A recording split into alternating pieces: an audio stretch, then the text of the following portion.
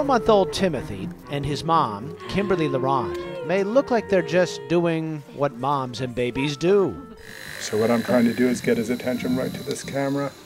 But with support from the National Science Foundation, psychology professor Daniel Messinger and his colleagues at the University of Miami are watching closely to learn more about healthy child development, analyzing a baby's every smile, coo, and eye movement. We believe that through interacting, babies learn early social rules, when to take turns with their vocalizations, when to smile at the same time. In this experiment, mom and baby play, then mom stops. And we want to see what the baby does, how the baby either chooses to try to re-engage the mom or maybe uses that time to look away and disengage, and then they'll start playing again. They precisely measure both the mom's and the baby's facial expressions. The key for us is to use those measurements to better understand how interaction occurs.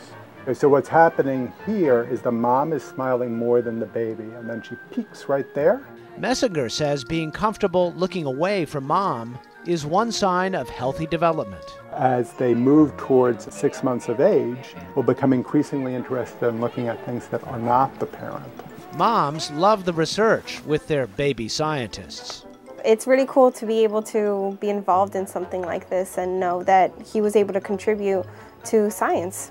I think the neatest part of this all is using developing technology to understand what mothers and babies already understand, which is each other and how to respond to one another.